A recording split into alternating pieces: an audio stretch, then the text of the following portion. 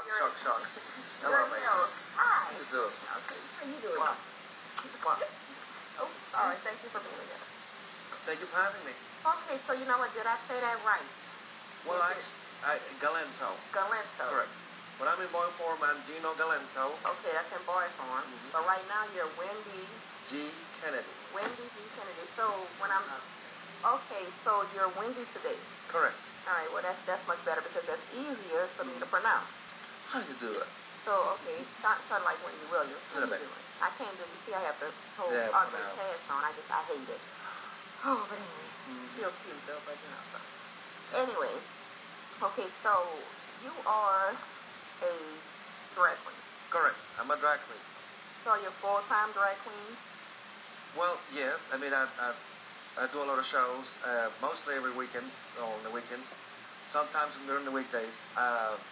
I also been in TV shows like Treme or Wild Card and Common Law, and like this, like you see me right now in drag. Okay. All right. You know what? I've always, because I'm kind of confused about, drag queen. So, what is the biggest myth, or about drag queen? Now, that does not make you gay. Is it something that's cross-dresser? What exactly is a drag queen? It's just a person, a male that dresses like a woman and makeup and everything? Mm-hmm. A drag queen is an artist or an actor who embraces a female character or so he becomes a female illusionist. He does it for shows, not as a lifestyle.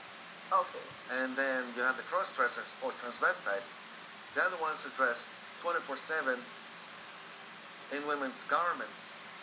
That's a lifestyle. It's a lifestyle. So a drag queen does not necessarily mean you're gay.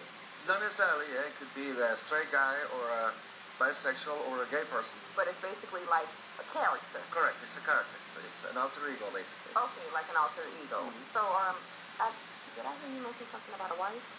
Correct. I'm married to a wife, and when she and I tend to go out sometimes to the clubs or whatever, whether I'm in or out of drag. But when I go with her in drag, then I'm her sister-in-law, Wendy. Okay, so she's okay with you dressing up like a woman? Correct. So do y'all share clothes and everything? Oh, you bet, yeah. Oh, really? We go shopping sometimes, girl, when they go, come on, girl, oh, look at those pumps things.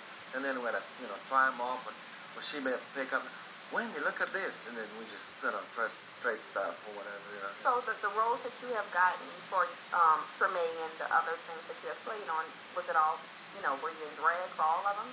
No, them, and some I've been out of drag. The first season I played convict. Well, you played a convict? Yeah. Well, that's kind of different from a drag queen. Now, that would have to be interesting, because that's just totally different. It is. Okay. And do you get a lot of work as a drag queen? Oh, yes, a lot of it. As a matter of fact, even it seems to be that I may have something going on with wrestling, too, because I've been speaking to a couple of promoters who would like to have me, not as Gino, but as Wendy. Okay, well, and I want to talk about that because, okay, you were a pro wrestler. Correct. Before, in the past. Correct. Like, you mean like just an actual, you would be on TV as the actual wrestler? And, Really? Yeah, I was on TV, not like big time, but, Okay. But, I wrestled for nearly 10 years, and back then, my thing was just to be kind of like old school wrestler, be as big as I could be, and ideally a bad guy, actually. Okay, so and you wrestled. You were a pro wrestler for 10 years. Correct. Because I think there's a reality series. I probably watched it maybe a few times. RuPaul's Drag Race. Are you a fan of that show? Oh, I love it. Yeah. Really? I don't. That's I like to follow it. RuPaul. That's the name that I'm just. But so look, we'll be back to talk to you more about a lot of things that you're doing after the commercial break.